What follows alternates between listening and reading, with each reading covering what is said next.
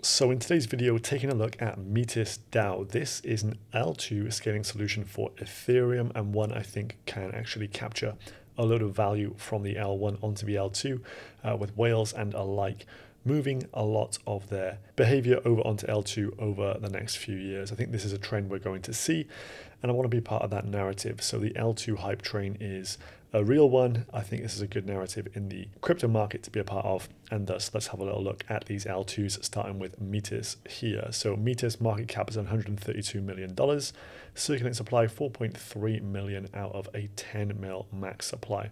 We're going to go into the tokenomics towards the end of this one, but they are rather good, as most tokens are actually distributed by summer of next year, so around July 2023. Now, this is an optimistic roll-up. It's actually a fork of Optimism, but they've made a load of improvements, focusing primarily on decentralization as the main core concept, plus a few other things that we'll touch on in today's video. But essentially, this is the L2 itself. It's called Metis Andromeda. At this moment in time, they have a load of partners on here. So these may be individual new projects that have just built directly onto Metis, but some of these as well, as you'll see from some of the names, you're probably recognizing them.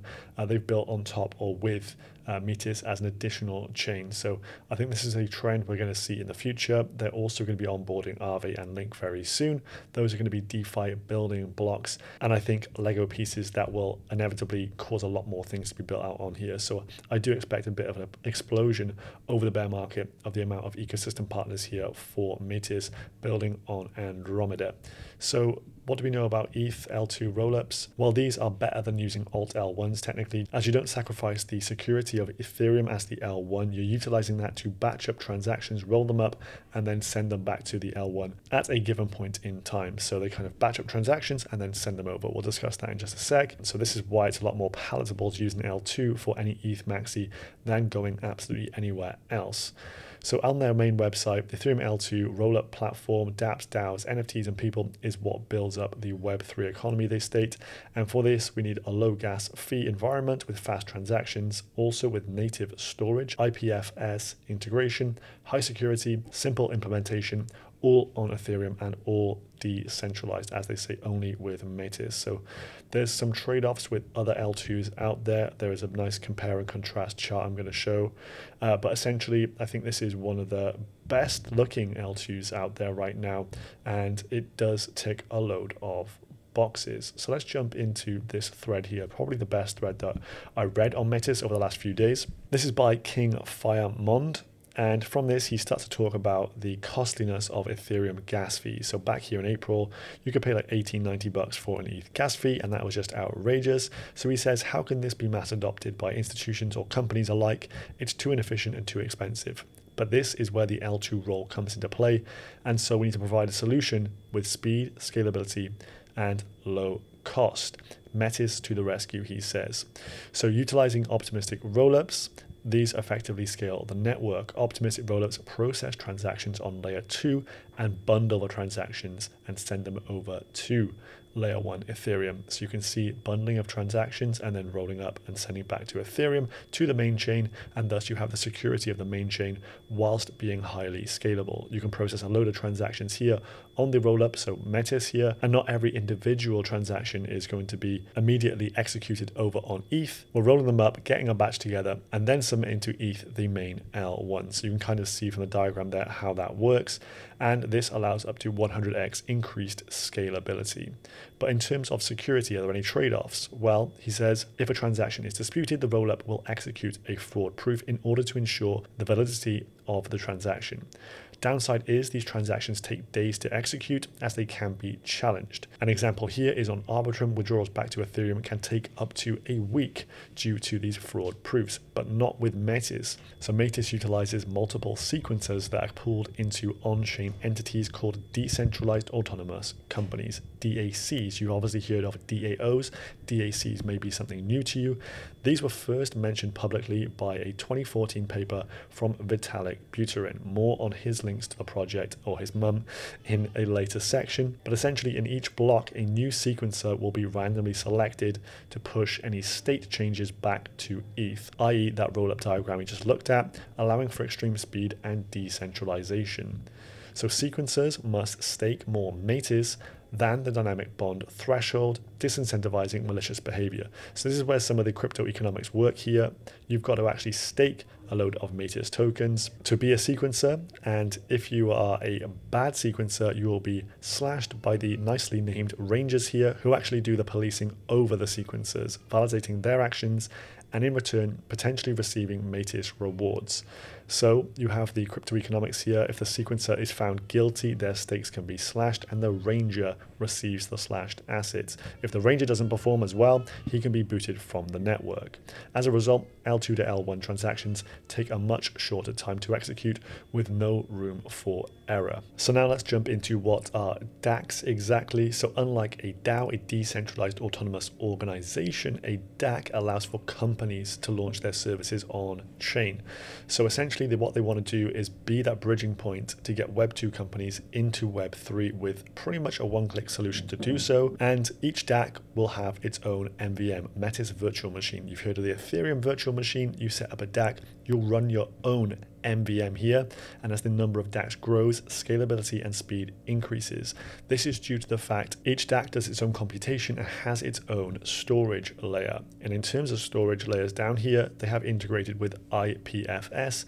The likes of Optimism have not done so, and I think this is very important for file storage, but specifically bigger files, maybe the likes of NFTs as an example here.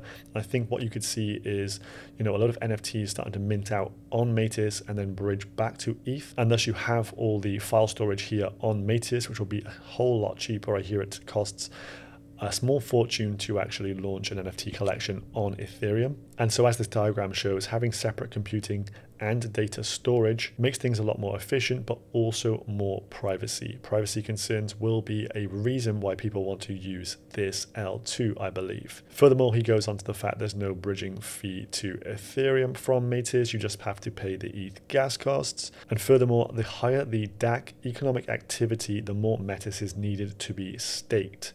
So if economic activity is very valuable, maybe millions of dollars, you need to have the sequencers staking millions of dollars of Metis in order for them to be allowed to batch transactions and send them back to the ETH L1. So the crypto economics behind it seem very, very tantalizing here. They've also got a $100 million grant coming up, we'll jump into in just a sec. But what are the token utilities? Obviously transaction fees, as we know with any layer 1 or L2, the token is utilized for transaction fees. They're going to be very low, so that's not a huge driver of value, but it is one indeed. Then we have initial DAC creation. You must stake Metis for VE Metis in order to launch your own MVM and become a sequencer. And DACs and rangers are rewarded in the Metis token for their contribution and validation of the network. So a bit of a circular economy being built out there with Metis in the backbone here. We can see from L2 fees, this was a bit of an old one, but it's highly comparable to other L2s on the network. It is one of the cheaper ones, cheaper in terms of swapping the tokens than that of the likes of Loopring, and very much comparable to that of Optimism and Arbitrum at current network usage rates. So reason to be bullish right now. So they have a DAC, a decentralized autonomous company here called Genesi, and this one is actually headed up by Natalia Ameline, and this is Vitalik's mother. As you may have heard with Metis, Vitalik's mum's chain, this is where that banter comes from, and they have a VC investor group, and she is kind of leading up the team for this and vetting all the products and services that want to launch on top of Metis and get their hands on some of this $100 million fund. So in a way, she's almost like a gatekeeper for this fund. So essentially what you've got is a market cap of maybe 130 mil, but a VC arm ready to deploy up to $100 million to build on top of Metis. That is kind of bullish in my opinion, and shows you that there is VCs out there who are really betting on the fact Metis can be a leader in the L2 space. So this DAC is directly going to help support ecosystem development, not with just money, marketing, advice, etc., etc. And I think that this will actually help to, bolster the amount of offerings, DeFi, NFT, games, etc., over on Metis over time. They've recently funded a new metaverse protocol called Tristan. Then we have this Metis Builder mining program. So this is a very unique thing that I haven't seen on any other chain. This incentivizes ecosystem partners to build on top of Metis Andromeda due to the fact they are going to rebate 30% of all network fees back to the dApps in proportion to what the dApps actually get transaction volume wise. So as an example, if you have 1,000 Metis collected from gas fees in say a week, 30% of those Metis tokens, so 300 in this example, will be distributed back to the projects. So if you account for say 10% of all transaction volume on Metis, you're going to get 30 Metis tokens. This is a way of ensuring dApps want to come and build, ensuring they have a revenue stream if they are successful, and a way to utilize gas fees that is boosting the whole overall ecosystem and not just lining the pockets of those validating the transactions. So this does, in my opinion, give it a incentive system and a unique selling proposition that I haven't seen with any other L1 or L2 out there right now. So a very innovative way of utilizing those gas costs. So if you're tantalized by the prospects of Metis here, they have released their second half-year roadmap ahead for 2022. They talk more about their DAX, reputation power, which is going to be very interesting for DAX, and how this helps govern the network. If you're a good player, you'll receive more reputation power, and how they're coining this phrase here, smart L2, to make it even more scalable and decentralized as the year progresses. I'll leave this in the description down below for you to go and check out, but I will cover more of this as time progresses, so do ensure you subscribe. Now, in terms of the L2 wars, we have a bit of a compare and contrast between Metis, Optimism, and Arbitrum here.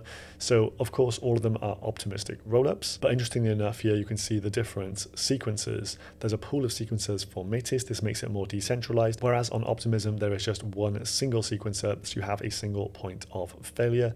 The staking scheme is a lot more dynamic and pegged to the economic value of transactions. So as transactions and their value go up, the amount being staked must also go up as well. So this gives a positive feedback loop for the tokenomics, whereas on Optimism it's static and user determined over on Arbitrum. Validation time just hours on Metis. On Optimism up to 7 days, in Arbitrum days. And then in terms of decentralized storage integration, there is none for Arbitrum or Optimism, but IPFS has been integrated here for Metis. As I mentioned, this could be a very important factor as well. So I do believe it ticks a lot of boxes here, but let's have a little look at the tokenomics and the emission schedule here. So the kind of when to accumulate.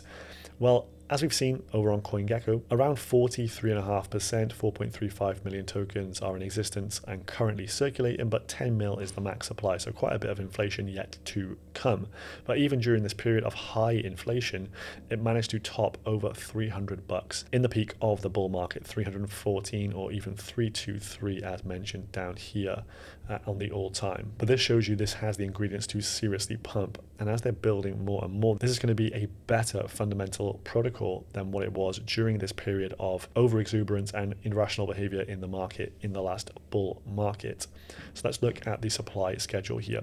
You have these quarterly increases here, this yellow line for example here, the pink line, the blue line, where we have some tokens being released to various partners, advisors, team, and a lot of transaction mining rewards as well, which are kind of the network emissions. But that really tapers off from here, which is around the second week of July in 2023. And from there, we just have an emissions curve for the transaction mining that will take a further 8 years to actually hit the max supply there of 10 million tokens. So on the emission schedule, we can see we have vesting up to year 2 for the founding team members, up to year 2 for the advisors, and up to 2 years for community development, and then those ongoing commissions as shown by this yellow line at the top. So this goes to say that there are, frequent drops here every 3 months on a quarterly basis. You're getting emissions of tokens. So the next one coming around October 6th. Advisors, the team, Metis Lab Foundation, they all get a chunk of tokens released. You can see from the total at the bottom, we're going to go from roughly 5.4 million tokens. And then by the time we hit the summer of 2023, we get up to 7 million tokens emitted. And from there on out, it's pretty much smoother sailing, with the transaction mining making up the sole bulk of further emissions to this protocol. So this goes to say that what we're going to see is the majority of the maximum supply being emitted out over the next 12 months odd. And then after that, the emissions literally drop off a cliff. And then that is where we're going to have less available coins to entities that could potentially dump. And going into the next bull market, when we do get this next phase of irrational exuberance in the market, this one will have superb tokenomics ready to really capture a ton of that value. So I do believe that the all-time highs we saw for Metis token back in January of 2022 will be eclipsed in the next bull market, as the L2 narrative and the tokenomics and what we can see here, they're going to be building something seriously special. So this is one certainly on the DCA list. Watch out for those token unlocks. You do not want to buy this one just prior to an unlock occurring, so stay up to date with all of that. I'll drop some information down below, and we will update close to the time when those emissions are about to hit. I hope you enjoyed this one. If you did, please subscribe to the channel. See you in the next one. Goodbye.